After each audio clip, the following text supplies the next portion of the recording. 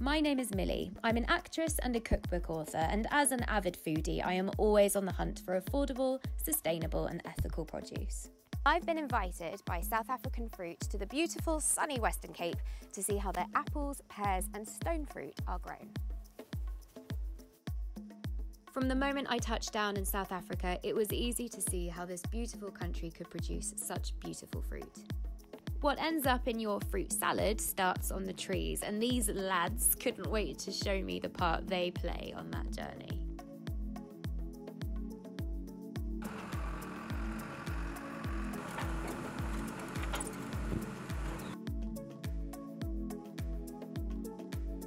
So let's head inside to see how all of the fruit is supermarket branded, packed at source and shipped direct to the retailers.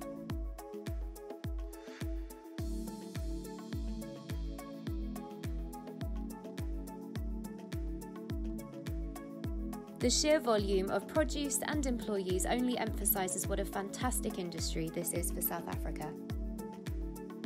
There is such an emphasis on non-mechanical labour across the industry, which not only means a more vigilant quality control, but also means creating more job opportunities within the community.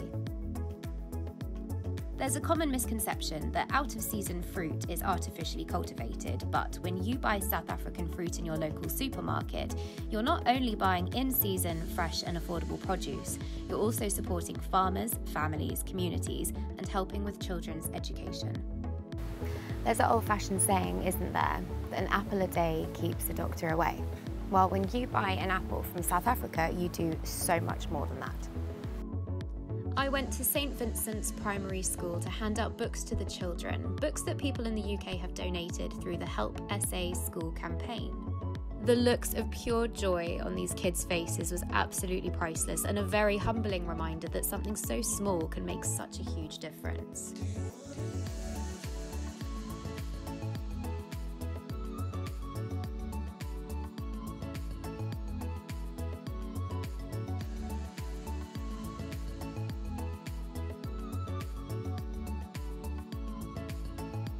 As a UK consumer, we think of the taste, the price, and the ethos behind a product. Because we know that the best way that you can support a country is to buy their produce.